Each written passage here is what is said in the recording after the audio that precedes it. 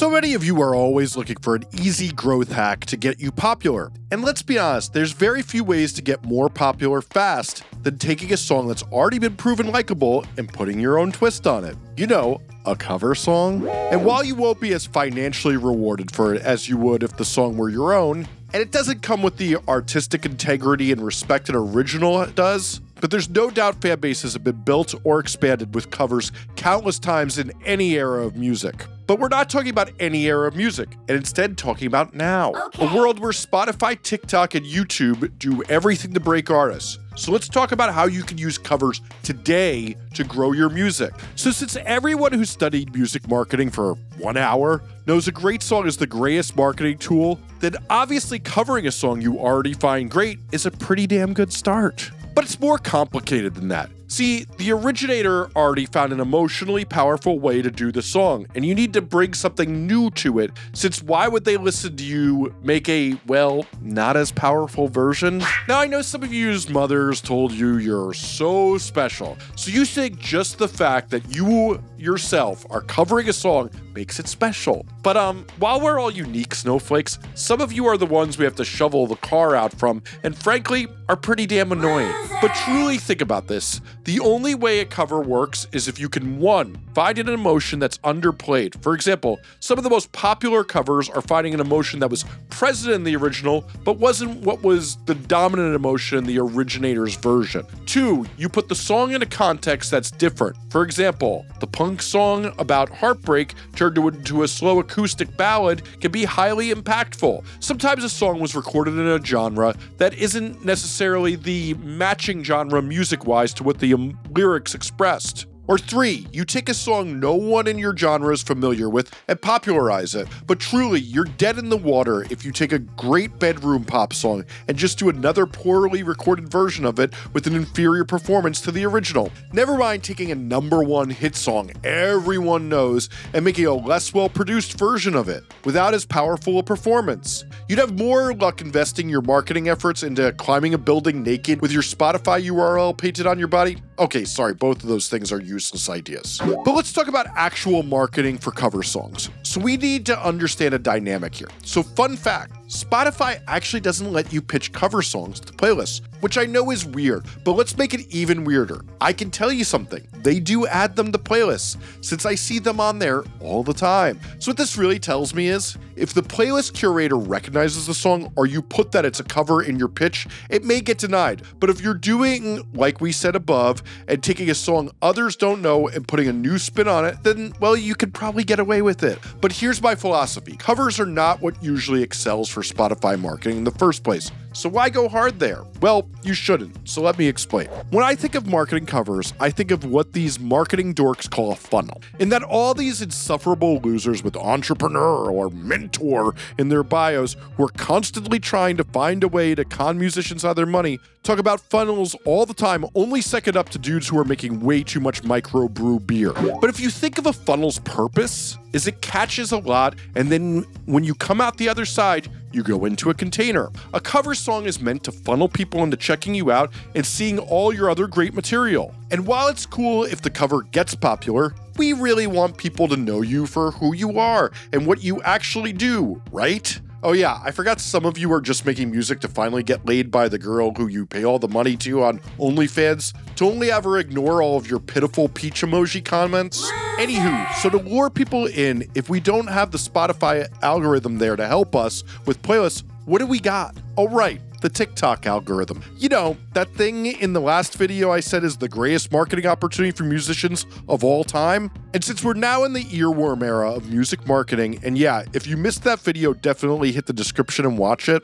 Anyway, if you post the hook of your cover to TikTok and follow what I talked about in that video, it could potentially blow up if people catch on to the hook. By posting on TikTok, Reels, and Shorts, you can use hashtags and ad tags to target the artists you're covering's audience, or just the micro-genre your cover is in. Meaning, if you took a Frank Sinatra song and made it hyperpop, make sure to use hashtags that get to a hyperpop audience, not a Frank Sinatra audience because they're going to think you bastardized the song. But really, I'm kind of kidding. Targeting both the originator and a new genre you bring are both entirely valid funnels that can get people to discover you and then go in and get to know you better. Anyway, like I said in my 60-day plan video I made the other week, that's linked in the description, in order to get this cover to catch on, you're going to need to post this to your short form content a lot, and hopefully it'll catch on. But let's remember, posting it once isn't going to do it. Be sure to learn my philosophy on posting that content regularly.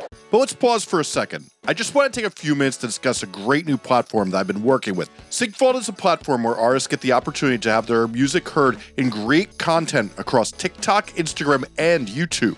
They have amazing creators on the platform with huge reach across many categories and demographics. And past and current campaigns have featured trending artists like Jake, The Kooks, Jungle, and Nova Twins. You're able to reach new audiences with your music globally by accessing YouTube, Instagram, and TikTok creators. We've discussed on this channel countless times that influencer marketing is some of the most powerful marketing breaking musicians today, and this is a perfect way to access it with your budget. SyncVault is completely free if you want to get your music out there. Their targeted campaigns start at $1,000 and go all the way up to bespoke plans that can be tailored to exactly your needs with a dedicated account manager who can help you. All the campaigns include live reporting and smart links. The service also offers distribution to the major streaming platforms and content ID services for when creators make content with your music. You can even apply for an artist advance and have your campaign funded with SyncVault. If you have more than 15,000 monthly listeners on Spotify, you could be eligible for an advance to help take your music career to the next level. Own your masters and stay in control. So head to the link in the description below and submit your music. If approved, the first 10 creators get a free $50 credit on their first campaign. But aside from hashtags and tagging the artist you're covering, there is some other cool stuff you can do to market a cover song. Obviously, some of the covers that people do that really blow up are when the artist shares it because they love it. But you're probably smart enough to know that tagging the artist is mostly to link you in the algorithm so it sees you as connected to them, so it surfaces your cover of them to their fans. Not so that the artist will actually see it, but what if we wanted the artist to see it? How would that happen? From my experience, the best way to get artists to see it is to follow and tag in the comments the people who worked on the song, who aren't even in the spotlight and inundated with a million @tags all day.